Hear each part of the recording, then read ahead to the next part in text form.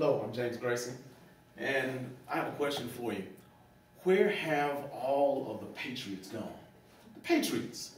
I mean, those individuals who are brave enough to take on the social ills of our time, and even to do it with at the expense of their own fate, their own fortune, their own fate, their own health. Where have they gone?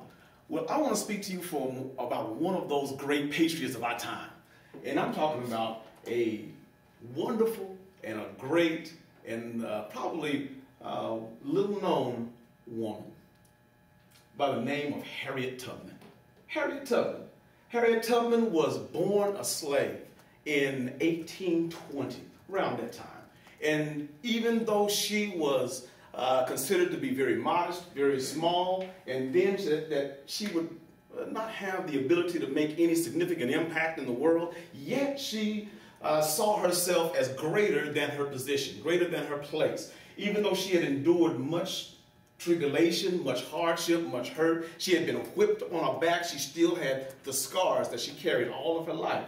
And then she had even been struck by a stone when she tried to help one of her co-slaves.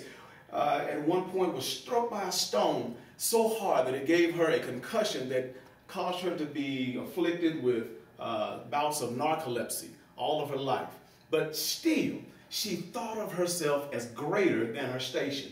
And then one day when she was realizing that there was a very good chance that she and her family could be sold off, she decided it was time to depart. She and two of her brothers took off and headed out. But then when they discovered that a $300 reward had been placed upon their heads for the return or capture, the brothers decided to return. She helped them to get back to the plantation. She took off to Philadelphia, and there she found herself free. It is said that when she arrived in the area of the north that is considered to be free land, that she said even the sky itself seemed to be made of gold.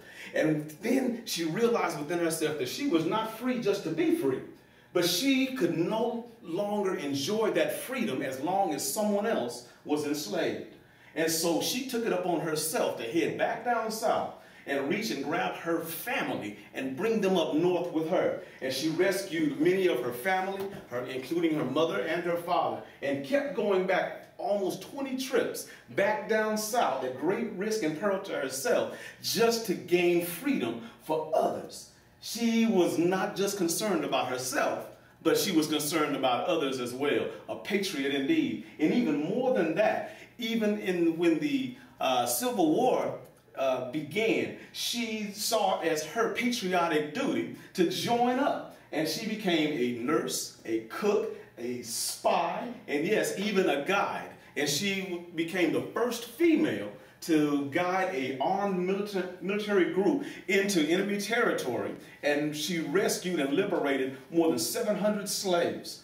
And so I'm talking about, this is a phenomenal woman indeed, amen. So and so this woman, she not only was she a patriot in this regard, but then after the war was over, she even took it upon herself to be a humanitarian. Even though she never really gained much notoriety or even much fame or fortune, yet she purchased land and donated it to the church. And upon that land was built a home for the aged.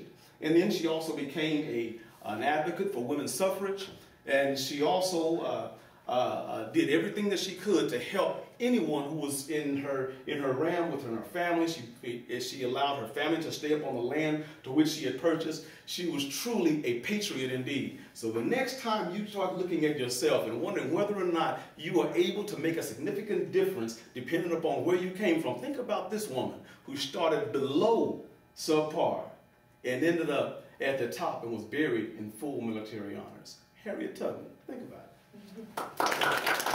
it.